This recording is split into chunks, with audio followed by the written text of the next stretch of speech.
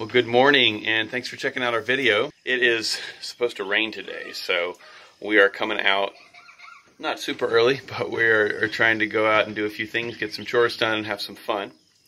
But the first thing I'm going to do is go check out this squash plant that my son has found growing wild. Not really sure how that happened, and so we're going to go over and check that out and see what it looks like. So let's go.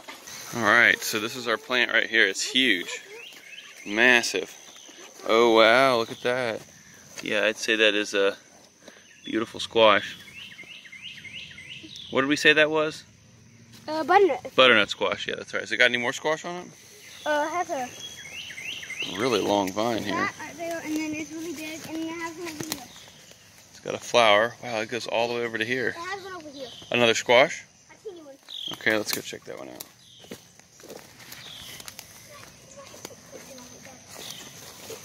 Where is it? Right here. Oh yeah, there's one right there, and there's one right here too.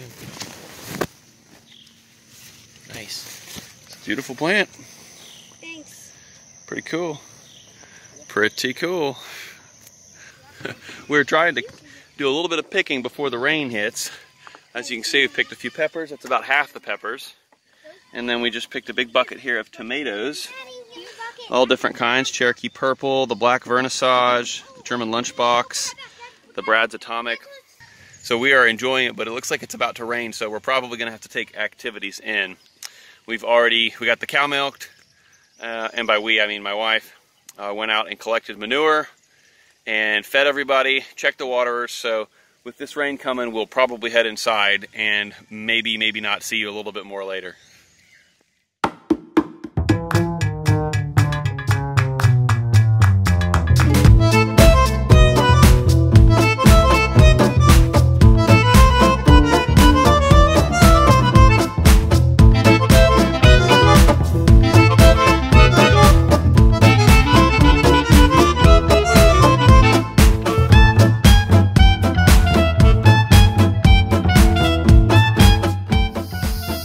I'm about to go in for some lunch.